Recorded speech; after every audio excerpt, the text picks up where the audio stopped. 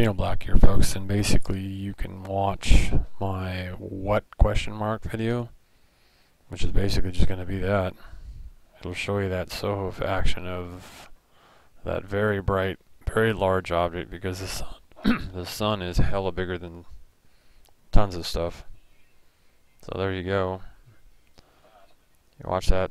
Pretty much just amounts to that. I flopped it on real fast before going to the store. But that's SOHO Ed Core 2. And basically we're going to look and show you some black and white. Hit play again on this. You see that move real fast. Should move again real fast here. But we're going to show you how massively, and I mean, you should notice it even in that shot that I did. Look at how much the sun's flaring. Okay, that's the color shot. And then we have two shots tonight, and still it's pretty late, or pretty early AM, but this is 48 UT ZOOLOO, and it's like 5 or something over there now or something. But matter of fact, well, that's not going to show live, but I've got the smaller shot here, and it's just this very large, because here is the current sun. So this just is basically around the Earth where the sun's at, and the constellations, there really should not be anything really large. The sun's pretty much right there, just cresting, going down over probably Asia, going back up towards Europe in a little while.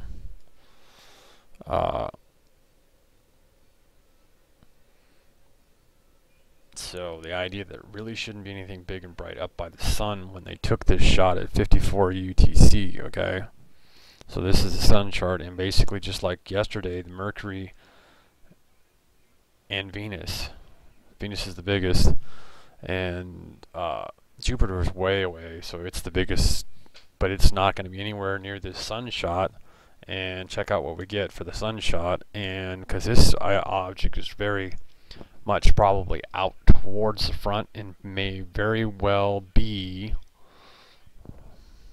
and we'll zoom into 400%, I mean past the 400 that we're at now, and I'll give you this shot here to make you realize how much the sun's flaring. You can see all the flares, because those are all solar flares. The sun is going crazy. I had one guy let me know, he's like, you need to look at the sun, it's going crazy. He basically said the F word. It's F going crazy. So, and you can see it here as we're looking at it, it's like almost more than 300%. I mean, 360 to be total, but the idea that there's a little bit that's not flaring, but it's not much. You can see the 3 little areas that aren't flaring, and otherwise, real big flares. And the close-up shot is what blows up and makes it so the idea that, and I also blew this LASCO 3 at 54, and you can see the live time up there, it's been 7 hours, but they still haven't gotten a new, even though if you end up with a time that shows a shot around 7 or earlier, right now, UTC, because I just did those two smaller, this small shot and this small shot, basically it was, and that's why the clock's running up there. Okay, so this was still the, okay, and then we go to this, and as you can see that object, then let's just zoom in on it. Okay, you can pretty much tell we're still in the same shot, and we'll move up to the clock so you know that we are. Okay, still a 48, and the other shot's going to be, and you know, it's just the sun was hella flaring. Probably is even right now. But check that object out. Okay, so that may very well be our flopper that we are getting, and it's in front of Kentaurus B, Rigel Kentaurus B, which should be just right in front of the sun here. Now, Rigel Kentaurus B is 77%, so that's idea that you're not going to see it because this shot is from behind the sun. Now, I will. You just need to take, and you could probably get this shot then and take and zoom up even more from what I got. So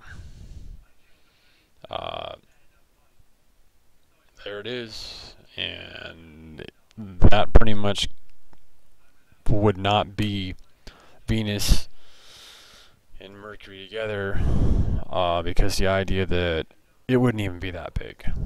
Okay, Saturn wouldn't even be that big. I mean, there's the sun, folks, and if you know from the sizes and stuff, the idea that that is something way bigger.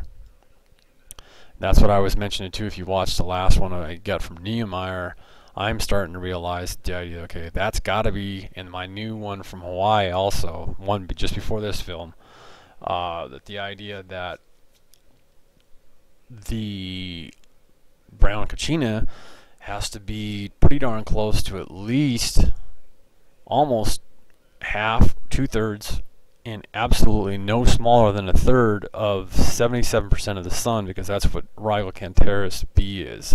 Because that black object that we are seeing, and that you will see the laser action on the Hawaii film, so watch the last one because you got to see that footage from Hawaii. And I'll try to collect some more from Hawaii tomorrow on the 15th or 16th or whenever I can get a chance again to give you another Hawaii. I didn't look back for Hawaii for a long time. It's where we seen the V action a long time ago. So that humongous of an object near the sun has got to be what we have basically know to be whatever it is that's in front of the 77% object of Rigel Kentaurus b. Either that or that is Rigel Kentaurus b, and it's getting a lot closer to, and it shouldn't be that close to sun. As you can see, it's bright, okay? It's not dull. So the idea that, has there been a big gigantic chip blow off the sun from running into Rigel Kentaurus b that is 77% of the size of the sun? And is it hurling towards, I mean, it shouldn't hit Earth, but the idea is it going to end up coming down here to Earth? Or is this that 50 number that we've seen that the Vatican had paid and had a telescope up on the space shuttle years ago that we showed, where the idea, and this would be, if you're looking at the sun, this is going to be on the right hand side of the sun because this is from behind the sun, okay? This is LASCO to behind, okay? So that is a very impressive object right there, because that's the sun, and there's a very impressive, humongous object. And here's where I saw it at. It's like the idea is zoom in on that, because what is it? Because the idea that even Mercury, and because see, this is a close-up shot, okay? It's not a far away shot that if I seen something that big, I would think that, okay, it's got to be Mercury and Venus. But no, because the idea that it's so close, you see, it's got to be probably, and more than likely, since this is 6 minutes apart, that is probably that right there that my pointer's at.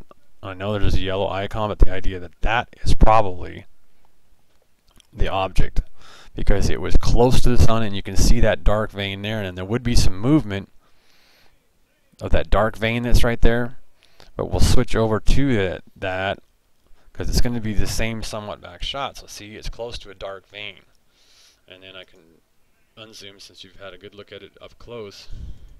I'll zoom out.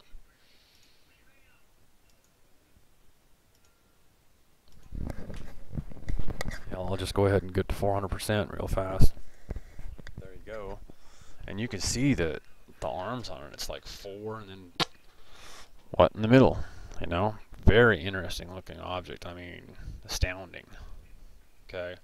So that might be those tentacles of baby blue Kachina. And Rigel Kentaurus b is 5,000 K. So who knows? Down there low, again looking at the deal, looking low to the sun, it would have to more than likely be,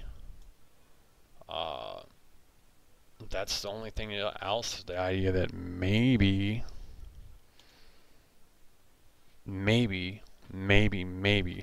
but I still don't even think that is far enough away, because if you figure and look at this, you wouldn't even think that that would be far enough away.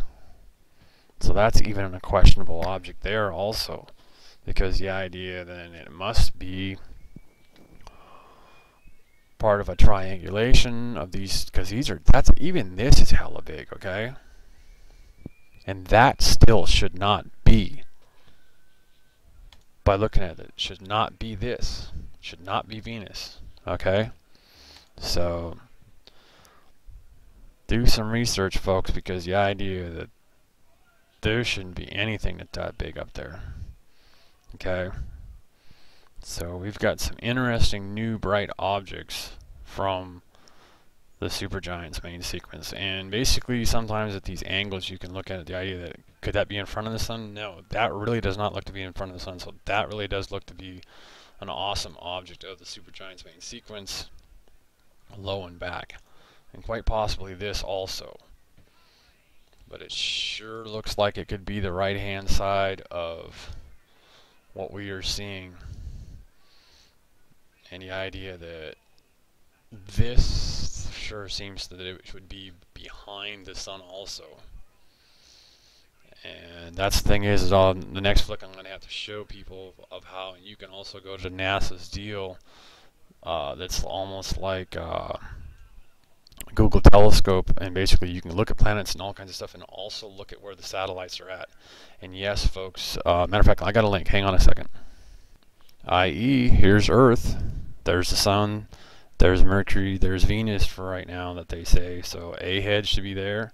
So the idea that Mercury should be hidden behind A head, okay, at the current time, because this is when it goes there, when it goes to this map, it's basically where it's at, where they're at now, and B is behind. So the idea that it could possibly be Mercury, but they're shooting from behind, so the idea it's going to show Mercury to the right and Venus to the left. So the idea that even though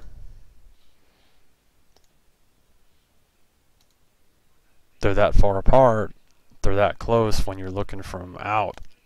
So the idea they should be combined up on the behind shot. So, but they should be farther away from the sun, and I know that can't be it.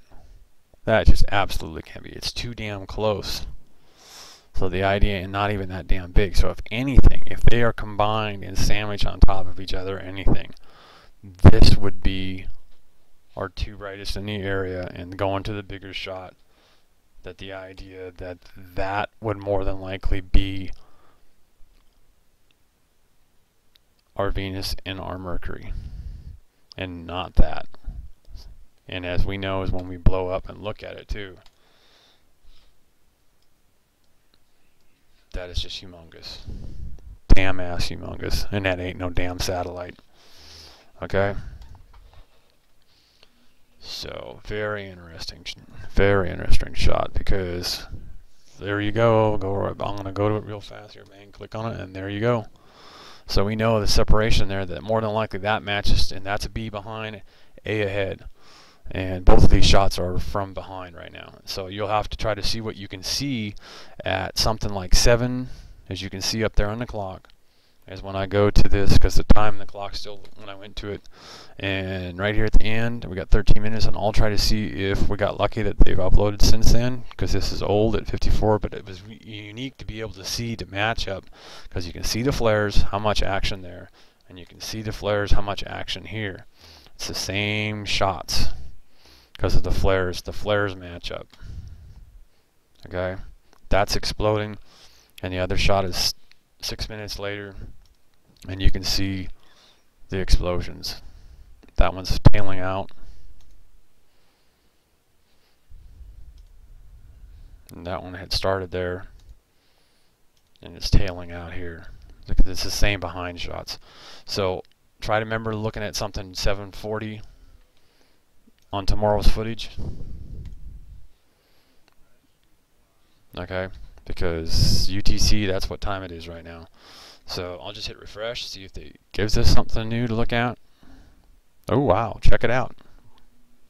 Bam, I get surprised all the time. I just wing these videos together. Let's check that shot out. Okay, now let's stop. Okay, really quickly, folks, at 1442 UTC. Okay, yeah, that's my mountain time, so I'm sorry, I apologize about that. Okay, that's mountain time. So always watch the end of the videos, folks. I blew this thing up to 200%. Check that shot out.